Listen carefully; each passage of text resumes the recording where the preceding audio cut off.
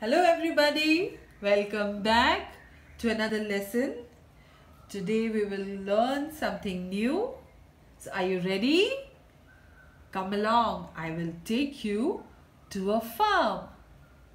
So,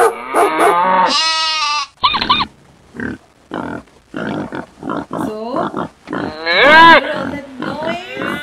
I think something's going on in the farm. Shall we find out? So in the farm, one day, all the animals got to know that their cookie jar was empty. And all started to think, who took the last cookie?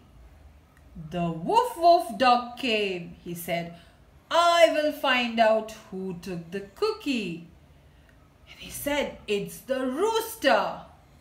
And the rooster said, cock-a-doodle-doo. I did not take the cookie. It must be the pig. And the pig said, oink oink, it wasn't me. Then who was it? Was it the cow?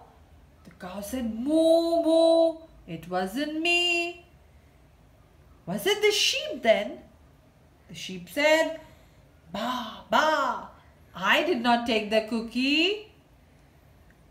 Then all started to think, who was it who took the cookie? They looked here and there.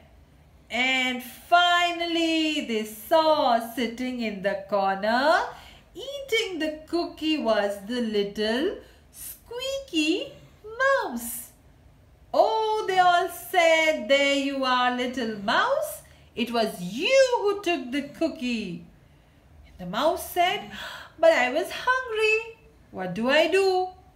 But I'm ready to share my cookie with you.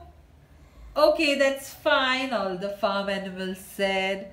We are ready to share too. So they all sat together and shared the cookie.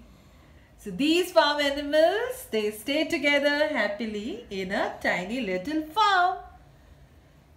So children, this was the story of a little farm, and they all are very useful to us.